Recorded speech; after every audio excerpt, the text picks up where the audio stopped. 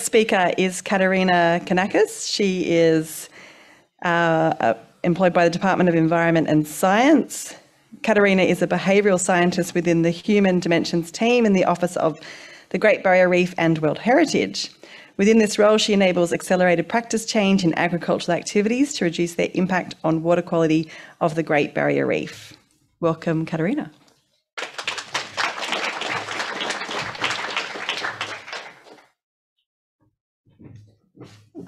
Hello everyone.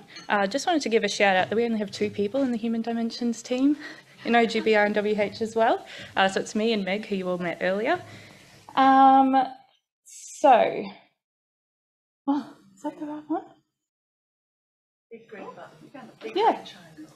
Yeah. That's one above. Big one. The biggest one? Yeah. Yeah.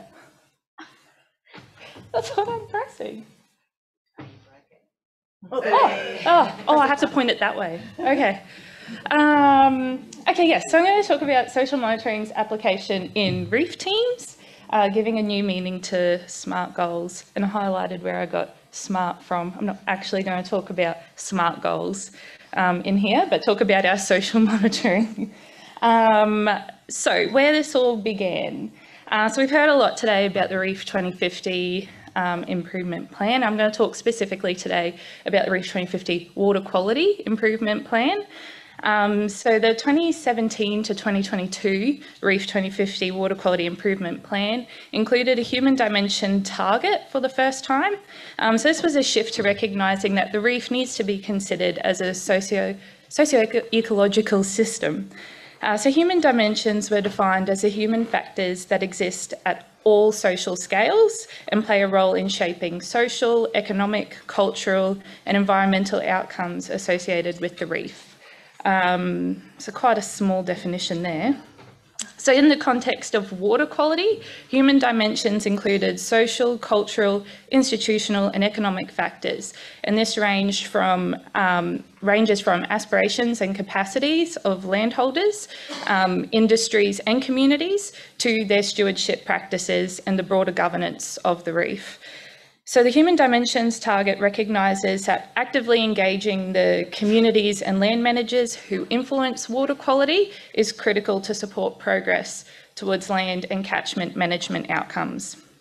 So the Office of the Great Barrier Reef and World Heritage invests in agricultural practice change projects within the reef catchments that focus on reducing sediment, nutrients and pesticides being lost to local waterways. And this is to ultimately improve water quality outcomes for the reef. So in recognising that presenting people with science and facts alone does not lead to behaviour change, behavioural and social science principles have been embedded in our projects to increase their impact. So one aspect of this is the monitoring of opinions of farmers engaged in practice change projects.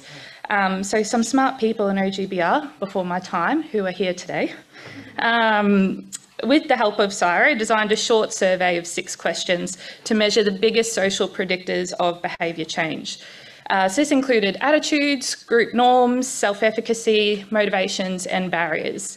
So this monitoring is designed to better understand why change is or isn't happening and to provide insight into how we can accelerate practice change. So what I have here is the first year of data that we have that has been used to track the human story behind practice change for the Reef report card. So this is what's on the Reef report card online. So this data presents the perceptions of cane growers and graziers who are engaged in practice change projects to reduce sediment, nutrients and pesticides entering local waterways in the 2019 to 2020 financial year. So we only had enough results in this year from cane growers and graziers to present, but in future years, we should be able to include results from bananas and horticulture as well. So in motivations, the top one there, what we find is the most common reported motivation for cane growers to change their practices is regulations. So to comply with regulations. And for graziers, it's environmental benefits. But we see with both cane growers and graziers, they tend to note productivity and financial factors as motivations as well. Moving on to attitudes, and attitudes is measured as whether or not the practice is positive for the landholder to do on their farm. Is generally quite positive, and we usually see that attitudes are high before the project, and this tends to strengthen after being involved in the project. Similarly, perceptions of self-efficacy, which was measured as how easy the practice is to do on their farm, is usually high before and strengthened after being involved in projects. In terms of barriers to practice change, we can see that weather and seasonal variations pose an issue for both cane growers and graziers. Financial factors also tend to come up as a barrier for landholders. So it costs too much, or they're worried about reductions in profitability. But so what? So this monitoring can help us inform targeted and effective program design and communications as well. My papers are sticking together. I've glued them together. So the results show some differences between the industries in terms of what they report is motivating them to change their behaviour. So rather than providing blanket narratives across industries in terms of why landholders should be involved in practice change projects, we can better target the relevant industries based on these types of findings. So for example, programs targeting cane growers may see improved engagement through promoting programs in terms of compliance with regulations and the financial aspects of the practice change, both of which were reported as motivations for practice change by cane growers. On the other hand, programs targeting graziers may benefit from communicating the impact of their stewardship by being involved in programs and what that impact has on the environment. The results also show us which barriers to tackle. So in terms of the main barrier of the weather and seasonal variations, we can incorporate into programs what the practice change means in terms of the weather and the seasons, and further work with landholders to help mitigate those impacts. Financial factors were reported as both motivations and barriers to engaging in the practice change. And this suggests that the financial factors could be a key factor in getting landholders engaged and continuing on with that practice change.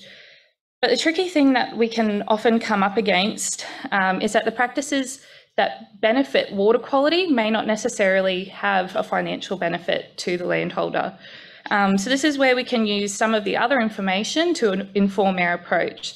So we could focus on the other motivations that people may hold for practice change and what people may expect to receive from the project outside of a financial benefit. We could also focus on the barriers that will be addressed in the project. What we also do with this data is to provide it back to the project providers. So this provides not only an opportunity to talk through some of the behaviour change theory, but to also develop some tailored and practical ways that the data can be used to inform project delivery. So this creates a two-way capability building opportunity, really, in that we get to hear some of the on-ground experience from providers to gain more of a picture and to fill in some of the gaps of what we see in the data that comes in. So our task now is to refine the human dimensions indicators relevant to the reef water quality and develop a baseline. So we've just undertaken a review to improve our survey. For our baseline, we have some understanding of the landholders involved in programs, but we need to get better at monitoring that broadly across the industries. And I'm running out of time, but we really need to trial new approaches and get better at collaborating, which we already do, but to do it better and more. Thank you.